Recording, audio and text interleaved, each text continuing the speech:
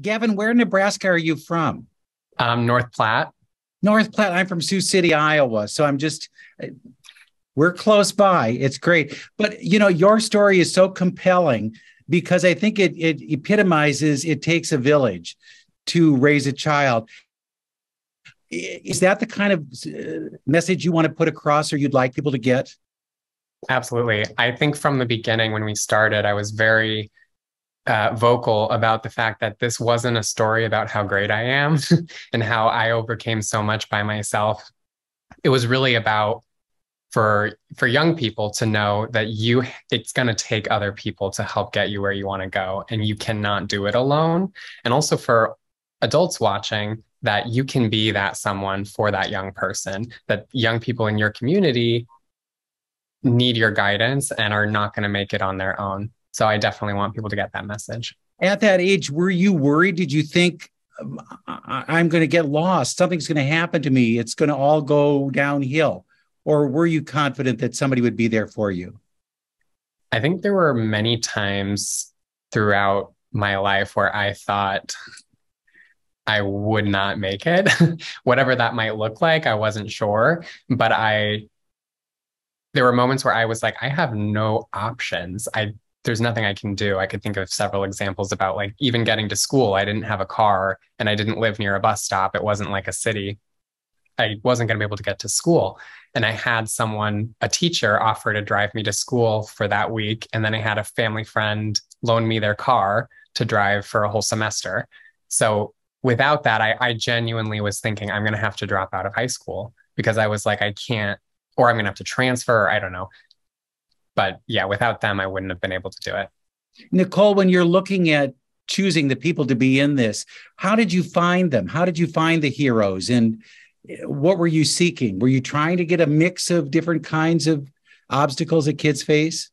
Yeah, absolutely. I think that was where we started. We knew we were going to have a 10 episode season. And so we identified 10 kind of main themes and topics that we felt were what growing up kind of entailed and lots of people had experienced. And then we started looking for people that had wanted to talk or had previously talked about those things. And so we ended up talking to hundreds of young people, and we partnered with directors that were also interested in talking about that topic or that theme. And so whether it be financial insecurity or disability or body image.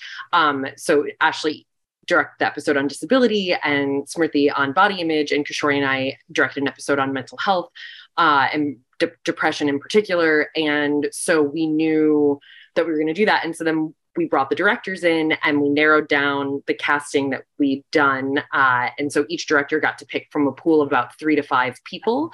And so then each director ended up picking the story that they wanted to tell.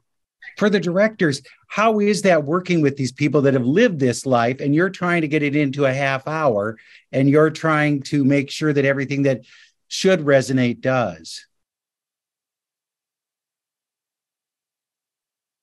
I think it was a lot of prep, a lot of great prep with the producers of really hearing out someone's life story and then taking those nuggets and figuring out what can we build into 30 minutes that's going to be compelling. And I think with our episode, we were really focusing on like using your voice and finding your value as a disabled person, and finding community, which is the most healing thing. And now, Emily and I are good friends. We talk all the time, and it's, that's part of building that self-confidence and that feeling of belonging. Wow. It's a very powerful series. It's fun to see how these kids, they're so well spoken. I can't believe that. And Gavin, I wish you all the best. I hope the world is yours. Thank you. I appreciate that. Thank you so much.